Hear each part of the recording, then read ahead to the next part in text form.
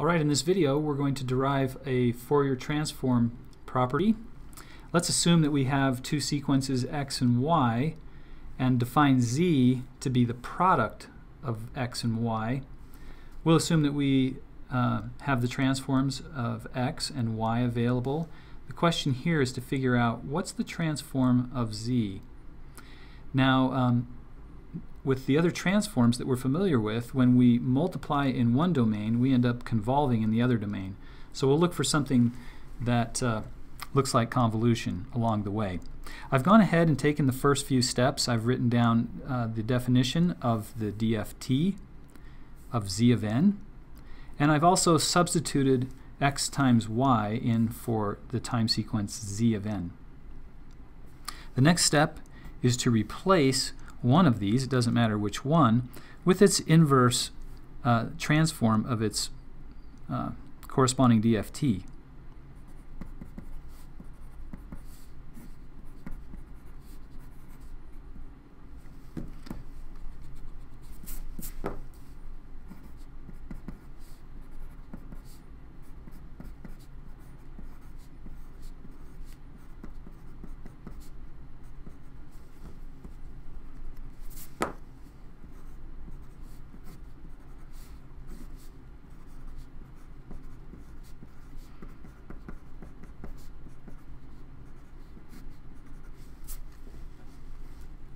Okay, so there we are with the substituting in place of x of n, its inverse, its definition as the inverse DFT of xl.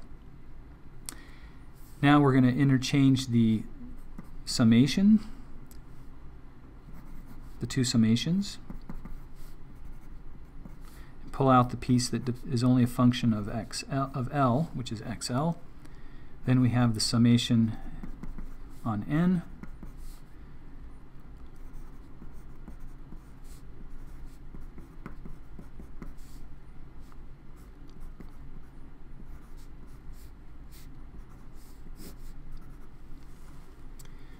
and I've combined the exponentials here. Now we have something that begins to look like convolution.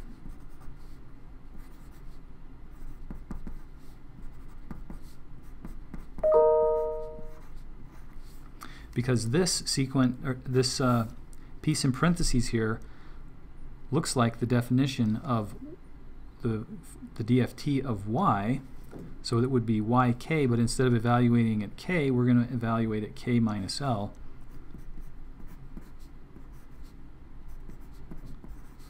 Modulo capital N. Once again, we cannot evaluate the sequence y for values outside of the range 0 to n minus 1, and the modulo doesn't do any damage to the complex exponential sequence. It leaves it invariant, and so I've really skipped a step. I should have put the modulo n in the exponential first, and then we could see clearly that that's the definition of y evaluated at k minus l modulo n. So formally we can write that is 1 over n times x of k circular convolution, endpoint circular convolution with y of k. So this property is interesting because in the time domain we're multiplying two sequences together, two endpoint sequences, and in the frequency domain we do circular convolution divided by n. So that's the transform property for, that we'll call that the multiplication, or maybe the modulation property, maybe the windowing property, depending on what type of signals we're dealing with. But in general, in the time domain, if you multiply, in the frequency domain, you do circular convolution with the DFT.